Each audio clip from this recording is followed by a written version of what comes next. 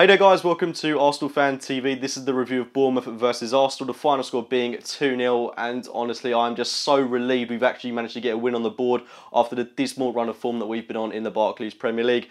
To get 3 points you would hope would breed a bit of a winning mentality within the squad, and it does breed confidence, you would assume, within this Arsenal team, especially with some massive games coming up against Leicester City next weekend and shortly following that Manchester United, and in just a few weeks time we play Barcelona in the Champions League, which I just can't wait to see how we perform in that game. But it was always going to be a difficult game today. Bournemouth have played some fantastic football this season. They haven't really been turned over by anyone, and they've always put in confidence boosting and reassuring displays for their manager Eddie Howe, who I think has done a lot of good things for this Bournemouth side. I really do hope the Cherries stay up this season, but I was more concerned about whether or not we'd beat them on the day, and thankfully we've done that. We've kept a clean sheet, 12 clean sheets now for Petr Cech. He's ranking at the top of that chart now in terms of clean sheets in the Premier League this season, which is a great positive for us. Gabriel and Koscielny keeping another clean sheet at the back. The fullbacks, Bellerin and Monreal, I thought they were class in this game.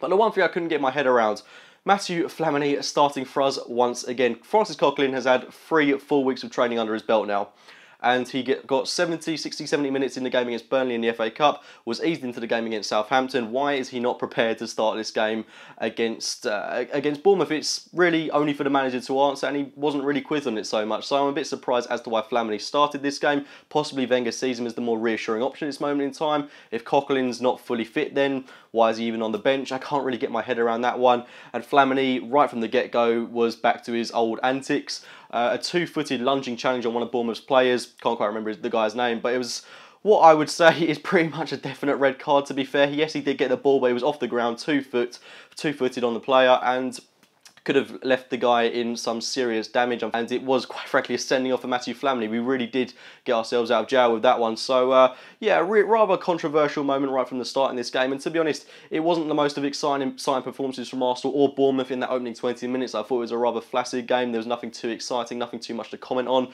We had our first chance really when we scored, because apart from that nothing else was happening in the game. It was a fantastic ball in from Aaron Ramsey onto the head of Olivier Giroud, who nodded it down to Mesut Ozil, who fired it past Artur Boruc, and it's a lead that we didn't necessarily deserve, neither side creating too much, but it's moments of class like that, moments of magic, which separate us from the likes of Bournemouth in terms of quality. Fantastic goal from Mesut Ozil. Delighted to see him get on the score sheet after he was somewhat criticised in the game against Southampton, but he proved his worth in this game, getting that goal. Fantastic finish, like I say. And shortly after, Alex Oxlade-Chamberlain got his first goal away from home, his first goal in about 18 months, I can't quite remember, but fantastic to see him get on the score sheet with a wonderful finish, which I really would not have expected him to score. He did have a rather out of sorts game apart from the goal, but hopefully this will breed a bit of confidence within him. Chamberlain's a superb asset to the squad, and he's got so much potential that we just need to unearth. I'm hoping that this goal will give him the confidence that he so desperately needs. Fantastic finish past Artur Boruc, fantastic ball in from Aaron Ramsey as well. Great to see that from those two players combining,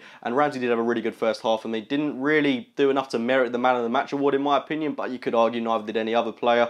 One player that I do think stood out a little bit more in an Arsenal shirt was possibly Hector Bellerin, especially the tackle he made on Matt Ritchie, who Gabriel let in. Poor defending there from Gabriel, but Hector Bellerin getting back really quickly to poke the ball away from the danger, and it was a great game from him all round. I think if anyone deserves the man of the match award bar Ozil, I think Bellerin was certainly that man, but I don't think Ramsey did quite enough to justify a man of the match position. But it's one that's open for controversy. Maybe people see it in a different way. Get your thoughts on the man of the match in the comments box below. But going out into that second half, there's not too much I can comment on because we were pretty garbage, to be fair. I don't think we did anything too exciting. We defended resiliently, but up top didn't really create much. I thought Sanchez was really off the boil. Olivier Giroud was pretty ineffective for the whole of the game, apart from his assist for Mesut Ozil. But apart from that, didn't really get involved as much as I wanted to see him do.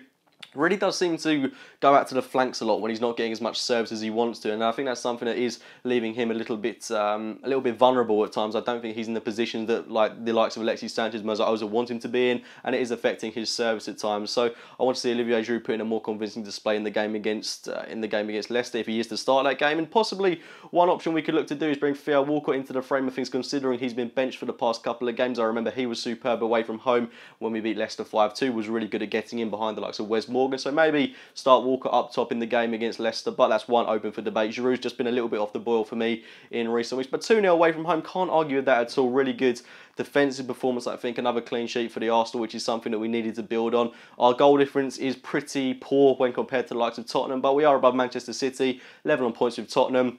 Spurs have got some very difficult games coming up, but let's not forget we've got Leicester next weekend, United the week after that, I believe. So the games come thick and fast for us, and they're not really getting any easier, but we've got to be getting more wins on the board, and hopefully we will restore ourselves back to a winning position. And one other thing I want to quickly comment on is our passing is still absolutely atrocious. We don't seem to be able to string 2 passes together. I don't think we're helped when Matthew Flamini is starting games for us, but Aaron Ramsey, again, his passing is pretty off the boil at times. I really do think we are missing that magician in midfield, Santi Cazorla. I also think we're really missing Jack Wilshere at times as well, that player that can be the difference maker for us, players that can win games on their own and just beat a man in midfield. We really do seem to be lacking that at times. It doesn't really help when we bring Chamberlain into the midfield as well, because he can beat a man sometimes, but he can't really string a pass together. He's another player that can't really find another man. So I mean, it's a bit of a worrying situation that we can't really seem to control the midfield at times, but hopefully that will be a lesson that can be learned from the Arsenal team, especially in today's game. They can work on that in training, and we've got to be putting in a more convincing display against Leicester next weekend if we are to be getting a win